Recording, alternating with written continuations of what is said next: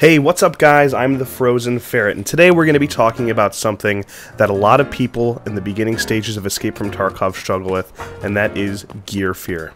Pretty much what gear fear is when you enter a raid with a high value set of items, and you're what the title says, you're afraid to lose it.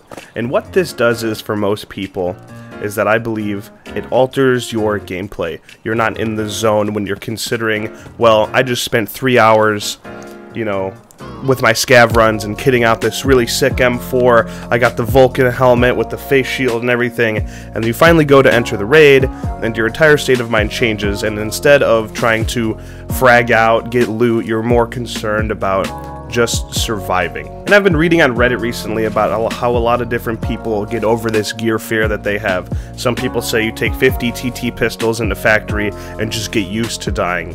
And while that might be a long-term effective method, I don't think it is the most efficient way to do things. You'll notice a lot of the time in videos or clips that people have when they finally get that really sick Mosin kill that they've been going after, that they immediately run to the body, loot it up, and they're panicking, where they're dragging things over rather than left control clicking, or they're dropping things from their inventory, they're not really efficient, and there's that state of panic that you see them have. And I think the best way to get over that is to just play more. When you finally get the understanding of how to move tactically and how to cover your corners and play in a realistic setting. A lot of people that I know, they play this game as if it was that character was them, and that is a really good way to play. It makes you be more conscious of, maybe I shouldn't go run and loot that body, or when I do, I should have a little bit less panic, get what I need, and get out quickly.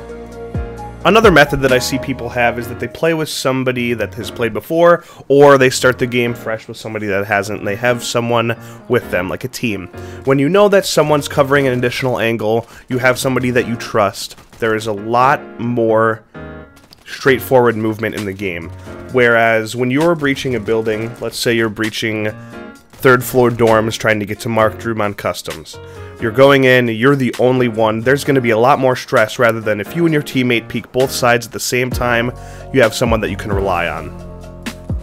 Initially what I did to get over my gear fear was I just learned one specific map and practiced that map over and over and over. Even if it meant that I had no money and I had to wait for my next scav run, I'd load up my PMC with a hatchet and run around and just learn the map. And the more comfortable you are in the situation, the more confidence you have, really will help you more get over your gear fear. The last tip I have for you guys is something that I think is overlooked a lot, and that it is just a video game. Escape from Tarkov is just a video game. There's 1,000 different ways to play it, whether you want to be a market manipulator, the Chad gamer with the 3 lasers on his SMG, or you just want to be a rat and go in and loot things. Once you figure out your play style and you're comfortable with the game, gear fear will go away much quicker than you guys think. Alright, I want to thank you guys for watching this video. If you guys have any questions, leave them down in the comments below. Make sure to like and subscribe, and we'll see you in the next one.